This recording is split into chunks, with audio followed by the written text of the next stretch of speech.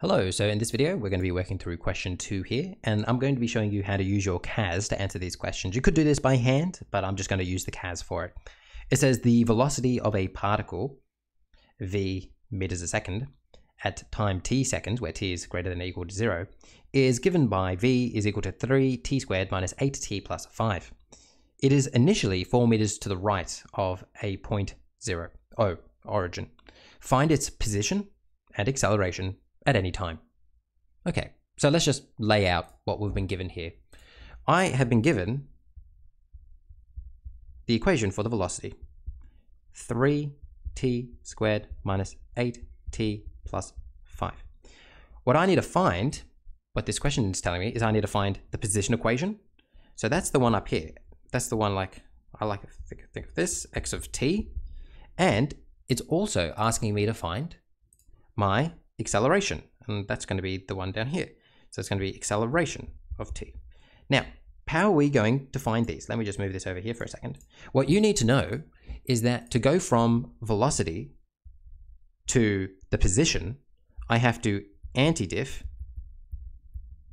and to go from velocity to acceleration, I just diff. So that's what we're going to do, and I'm going to be doing this on my CAS calculator just to do it a bit quicker. But you should be able to do this by hand. I might do it by hand as well, but we'll see how we go. Let's just do it with the CAS first. Let's come here, and let's begin just by defining what my velocity is. That will save us some time. So I'm going to go v of t, control this, because I'm going to define it, 3 of t squared minus 8t plus 5. It's going to be that. Now what I'm going to do is I'm going to define what my position equation will be. So I'm going to go, what is x of t? I'm going to define this like that. Now I know that to go from velocity to position, I'm going to have to anti-differentiate. So I go shift plus to do that quickly. Now it does give me these limits here, these upper and lower boundaries, but we're just going to ignore them. We don't have to put anything in there. I am anti-differentiating v of t with respect to t. Now, when I hit enter here and then type in, well, what is x of t? What you'll notice is what the CAS leaves off is that plus c on the end. So I highly recommend that when you're doing this, you just go plus c here, and now you've got that on the end. But we're going to have to find out what this c is going to be, and they've given us enough information in the question for us to find it. It says it is initially 4 meters to the right of a point. Initially 4 meters to the right of a point. So that means when t is equal to 0, it's going to be equal to 4. So now I can go menu, algebra, solve, and go, all right, x of 0, so when t is equal to 0, it's going to be equal to 4, and I want to solve it for c. And that means c is going to be equal to 4. And then if you wanted to, you could just come up here again to this one, and instead of going c plus c, you could just go plus 4, and now you've defined your position equation as this. So I can come over here now and write that in. So as you can see, it was a bit of a fancy footwork on the CAS there, but I think that is the best way to do it. Plus 5t plus 4. If you were to do it without your CAS, I mean, it's not too tricky. You would go through the same steps. You would just, but to do it by hand, I'll just do it roughly down here. You don't have to copy this down. You plus 1 to the power, you divide by that power. You plus 1 by the power, you divide by that power. You plus 1 to the power, which will just make it t, then you plus c. This will become t cubed because this 3 and 3 will cancel. This will cancel to 4, meaning I'll get minus 4t plus 5t plus c. This is what x of t is going to be equal to. I will then put in the point 0, 4 to find what c is going to be. So I'm going to end up with 4 here, and then this will be 0 cubed minus 4, 0 plus 5, 0 plus c, which means 4, well, that dies, that dies, that dies. 4 is equal to c. So that means I'd come up here and I'd put a 4 there. So that's how you do it by hand. Not too tricky at all, but I just thought I'd use the CAS because it's a good opportunity to do that. Now, we also have to find the acceleration equation. To do that, what we're going to do is, again, I'll define it. I'll go, what is a of t? I'm going to go shift, control this to define. Oh, I just confused it. Control this. Then I'm going to go shift minus. I'm differentiating with respect to t, and I'm differentiating v of t. And once I've done all that, I can then say a of t is going to be equal to 6t minus 8. So I can come up here now and I can write that in, 6 of t minus 8.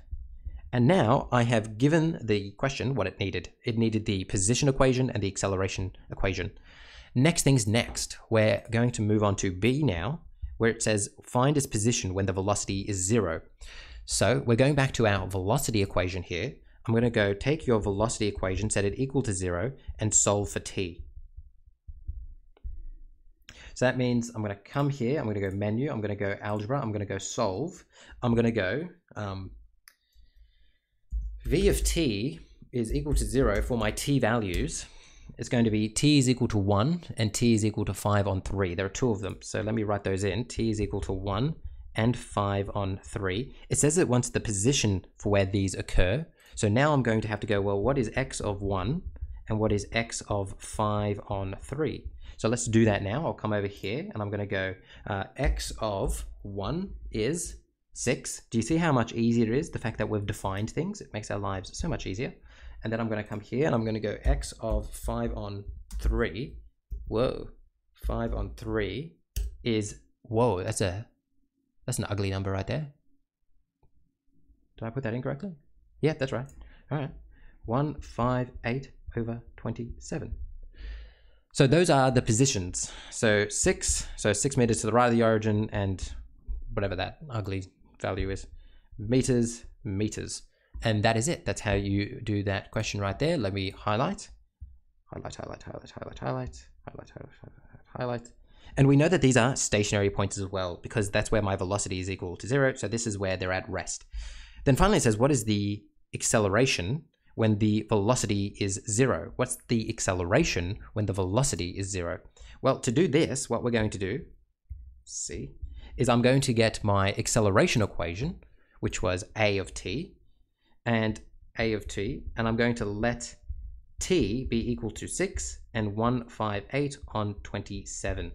So I'm going to get a of 6, and I will also get a of 158 on 27. And let's see what happens when I sub those things in. Ooh, I've made a mistake. I have made a mistake. Did you pick up my mistake? These are not the t values. Whoops. I'm not re-recording this video. We're 7 minutes in, people. I'm not re-recording it. See what happens when your mind just lapses there for a second? These are my positions. This is where they are. This is the location of where they are. You wouldn't chuck in those as your into that. You chuck in these. That is the time at which the stationary points occur. So if we want to find what is the acceleration when the velocity is 0, you chuck in the time. You goose.